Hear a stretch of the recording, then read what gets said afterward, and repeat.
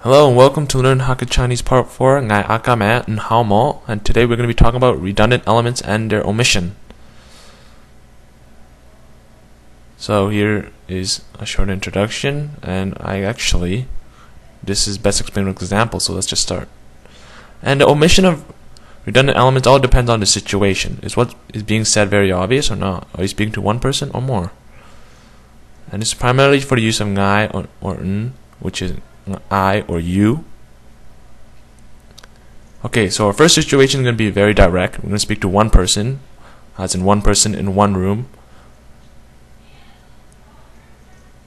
What could be said is nkondan maka. So what are you looking at, or what are you watching? Notice how n is there. You. A short form also could be used for question pattern 1 is verb den maka. So kondan maka was the omission of n. How if the situation is indirect? So 3 people in one room. Mu den maka. Remember, mu is to do, the verb, and the problem is who is n among the 3 people. So who is n? And this arises confusion, ambiguity, and it's not very obvious.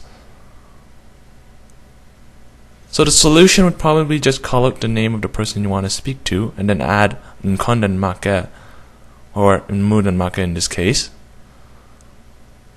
And your name could be Akame nmudan maka. So Akame is my name, so Akame nmudan maka. Another example, and this time it's going to be a question.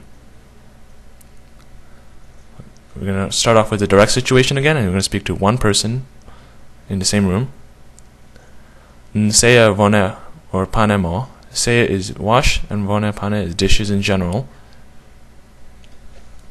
Since the situation is very obvious and there's only one person in a room we're talking to, so we can resort to the short form where n or you is omitted. Seya vonemo. And a simple response could say seya. Have you guys noticed that no ngai is used since the situation is very obvious, and therefore there is no need to say I wash the dishes. So no ngai in this case. Okay, now we're going to be at another situation, for example, a kitchen table. N is not going to cut it this time, so what are we going to do? Add a name? Well, we could. Or we can probably use manyin seya vone. So manyin is who. Now you have to say ngai, since the situation is very obvious, not very obvious, or in this case, who washed the dishes. I say yeah.